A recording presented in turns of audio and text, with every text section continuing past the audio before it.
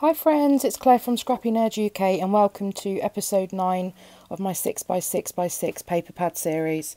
So I'm using the an older collection by Chamel. This is Little by Little, and this came out, I think it was 2 years ago, and just want to get into my stash and try and get it used. So I'm just flicking through the 6x6 paper pad and I'm just looking for some papers that I want to use. Now these photographs are from a day out at a place called Beale Park. And it has a lot of birds there and a few animals and stuff, so I did go with the owl paper. They do have owls there, and I went with the camera paper and I went with the feather paper for that very reason. So I've cut my photographs already down to 2.5 by 2.5 inches, and I'm just doing the same again with these papers. Now off camera I do go and get some more pattern papers from the same paper pad, but just because I want a few more that are basic patterns rather than the busier ones that I've got on there at the moment. So I'm going to start laying out my photographs and the pattern paper squares, and there's no rhyme or reason as to where I'm laying these. I am trying to make sure that the photographs are as split as possible. So this is a multi-photo layout, and I wasn't too sure on how this was going to look in the end, but I sort of lay it all down and just commit by sticking it down. A few of these pattern papers and photographs end up in a slightly different position, I think, than what I've just had it a second ago, but it all ends up in a place that I'm happy with.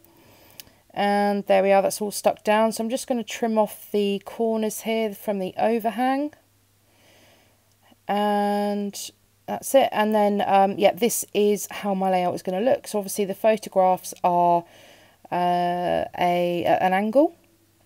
That is the whole design of this layout. They will be at an angle along with the pattern papers. And I'm now going to come in with the embellishments. So I'm going to look at the sticker sheet first. You can see this is a well-loved sticker sheet, and I spotted the little trees I hadn't used so far, and I was going to use both of them, but only one of them actually makes it. So my embellishing is going to be the right way up, as it were. I do make a bit of an error with another sticker that you'll see very shortly, but I have gone back and I have moved it around on my layout. And if you want to see the final pictures, then do head over to Instagram. My link is in the comments down below. I do upload all of my layouts to Instagram, so if you want to check back on what I've created for inspiration, then yeah, do head over to Instagram and give me a follow on there too. So I'm just working through the pieces of ephemera that I've got left.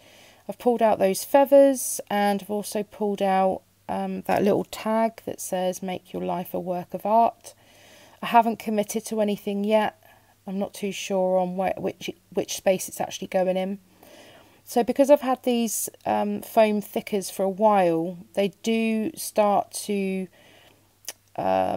become sort of attached to the backing sheet. So that's an incentive for me to get those used up, because I don't want those going to waste. So I'll be working on this collection, I think, further over the coming months. So I'm just trialling these feathers to see where they're going to work. They are going to work best on that yellow paper, and so I move up that work of art piece of ephemera. Now I'm going to come in with the wood veneers, and I wanted a pop of black, so I'm going to use that one that's got the @ symbol. I might come in and put at Beale Park. I might add that in. That was a thought, and then I forgot to do it in the video. So these puffy stickers, I have no idea how I've ended up with 3 packs of these puffy stickers. I need to get them used. So because it is a wildlife park, then I added on these 4 little animals. That title is going to move shortly, but I'm just using the word lovely from the thickers pack, the word thicker pack from the actual collection, and then I'm just bringing in these black alphas that just to make up the rest of the title on here. And as I said, this is going to move. I'm going to put my title on an angle, just like the layout.